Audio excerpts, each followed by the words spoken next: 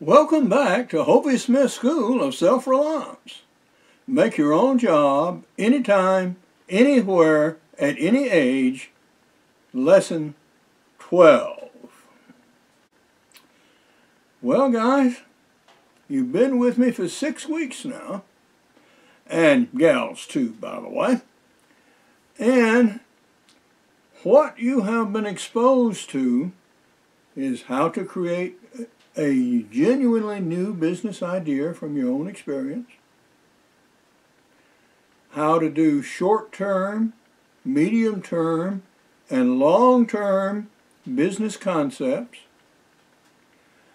a good dose of real-life kind of business experiences. What kinds of things can you expect when you get started?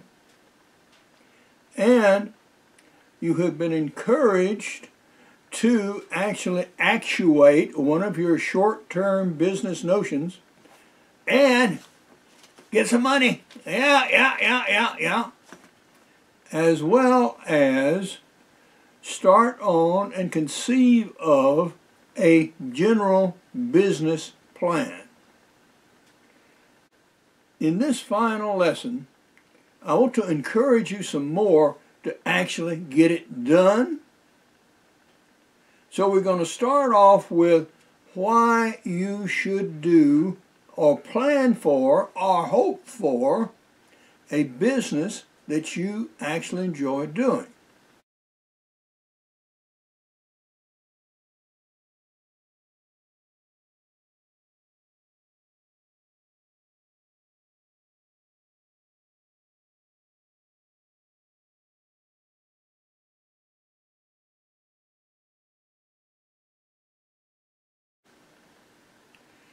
You will live longer and happier if you enjoy your work. Well, that's not always possible. You got to pay bills, and you're probably doing a job right now that maybe you really don't like so much.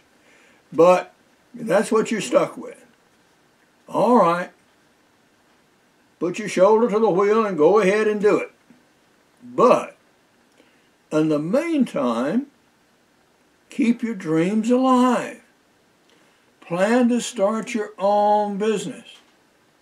You may not succeed, and perhaps you never will actually do it, but even the planning for it to show you that there is a possibility of a better life ahead if I really work at it, if I really need it, yeah, this looks like it can work, will improve your lifestyle and actually improve your stress level and increase longevity. We've done a whole lesson on failure. And to reiterate that, it's better to fail at the concept stage rather than when you are actually in the midst of a business.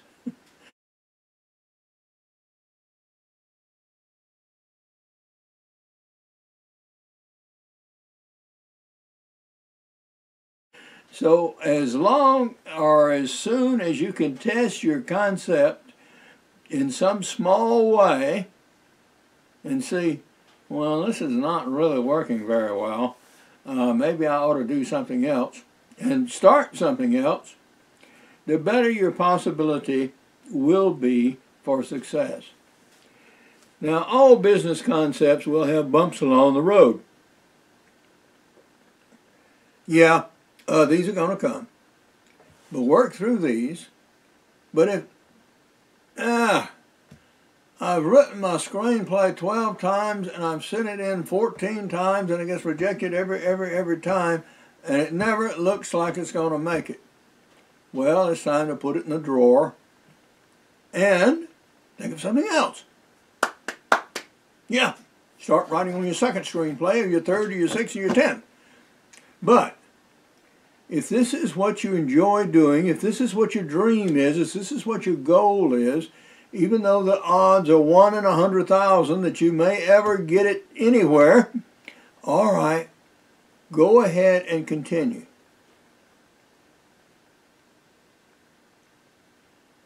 When you fail, Go through the analysis process. What could I have done to make this better? All right. Now, what might that be? You might take on a partner who is more informed in that particular subject area than you are. That's a possibility.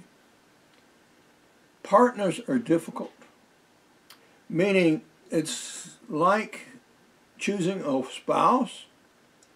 You're going to be wedded together in a way at the hip, and, well, your partner might be your spouse, in fact, but otherwise, if you seek someone else with specialized knowledge, it most likely isn't going to be. And you and he and she have to really be able to get along and stay together for as long as you need to get your business on its feet and pointed in the right direction at least. So, yes, you might well take on a partner. If you don't want something quite that lasting and that formal as a partnership, seek outside help and accept it. We talked about this quite early on. But yes, I think now you can see better that, yeah, from time to time I really am going to need some help. And go out there and get it. You may also want to get more education in a particular area. There are many schools and workshops and even groups in town like the Rotary clubs and so on, and the Lions Club.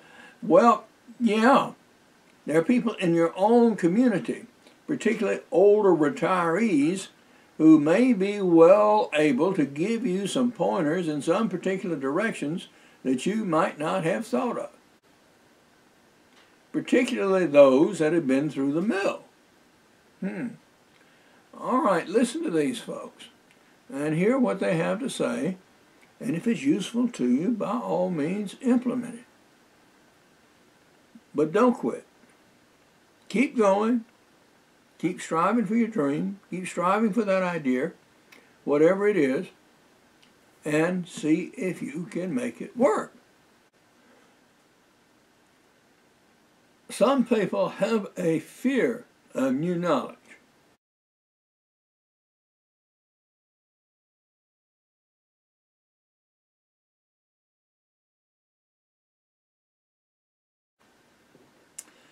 If you are going to succeed in business in modern day, you're going to have to change with the times.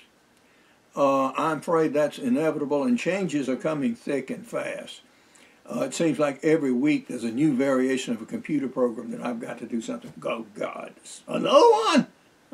Crap. Well, yeah, these things happen.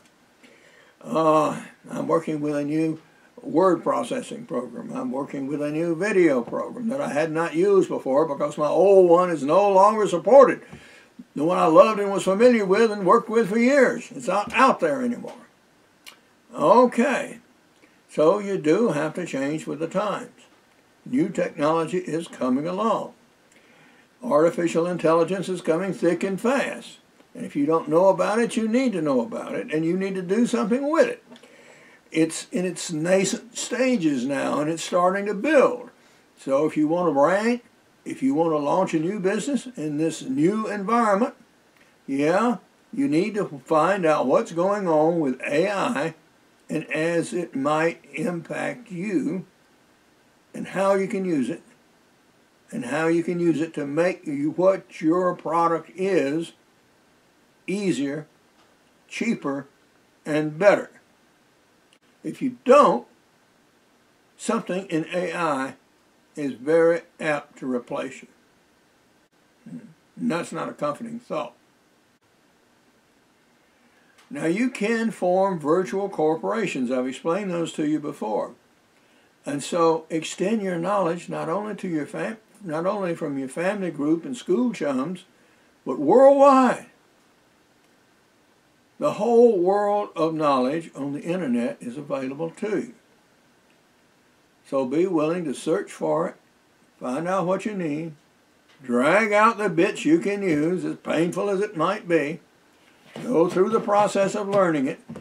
If you've done something 10 or a dozen times, you sort of get the idea of how it's done and become comfortable with it, just as you were with whatever the old program or process was.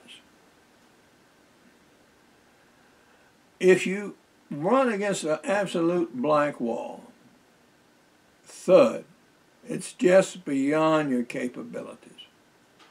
You can find someone to ghostwrite your book.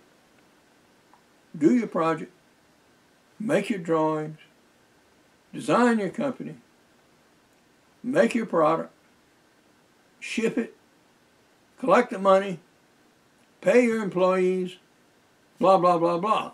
You can find people online who will do these tasks for you. Once your business gets to a level that it will support them. So early on, this got to be a brief one-time use because you can't afford to hire this guy and have him hang on forever, most likely. All right. When you start making real money, okay, then you can expand your business so you can grow it. The thing about starting businesses is most people think too small. They think only about their limited area, which is fine if you're in a trade like plumbing or electrical work or something like that. Yeah, you're stuck in your local market. But if you're marketing knowledge, or if you're marketing products, okay, or if you're marketing information, can I sell these worldwide? And if not, why not? And can I expand my market worldwide?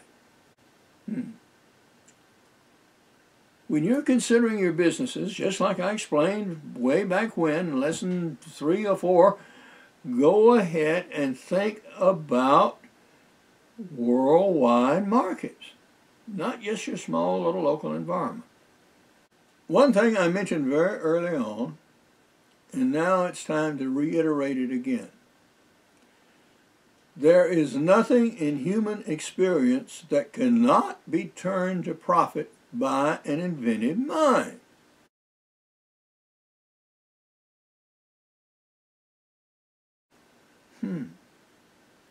Good and bad, there's profit to be made. All you have to do is identify that area and be among the early people to act on it, whatever it is. Somebody may have demonstrated the concept before but failed with it. Okay, that's okay. You can pick it up and run with it, perhaps, if you can figure out a way to do whatever he did in a better and more efficient way. That's okay. You're building on the bones of another business. Well, look around you and keep this in mind. There is nothing in human experience that cannot be turned to profit by an inventive mind. All right. Look and think and invent. Yes, you have your list, but that list is not engraved in stone. It can be changed. And if it needs to be changed and you see something, you spy something, my God, I should have done that 20 years ago, or 10 years ago, or yesterday. All right. Grasp the bull by the horns and go out there and investigate it, research it, think about it, get advice, act on it, and then go do it, guys. If you have the concept and if you have the will, you can succeed in your new business.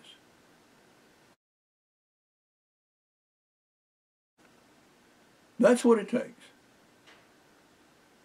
A good concept and the will to succeed. You'll take it through testing. Yeah, you see, okay, it didn't work well this way, but it did well this way. You sort of perfected your item or process or novel or screenplay or whatever it might be. Or design your sculpture. I don't care. If you persist and you keep trying, your chances of ultimately succeeding are much improved. And if you enjoy what you're doing, you'll have a hell of a ride along the way and live longer for the effort. You now have your business plan ready to send in, I trust. All right, I want to see it. Send it to me at hoviesmith@bellsouth.net. And I'll take a look at it. And hopefully in 10 days or so, if I'm not absolutely inundated, you'll get a reply back. And again, you don't have to worry about me stealing your business. I ain't going to do it. First off, that would be morally abhorrent to me. And secondly, I've got so many things going already, I ain't going to take on anything new. So go out there, finish your plan, send it in, and we will see how you did. And also tell me how much money you raised when you investigated your short-term venture. Yeah. And I'll let you know how the class did along the way when I reply back with your business plan. Have fun, guys. Go to it, and let's get things done.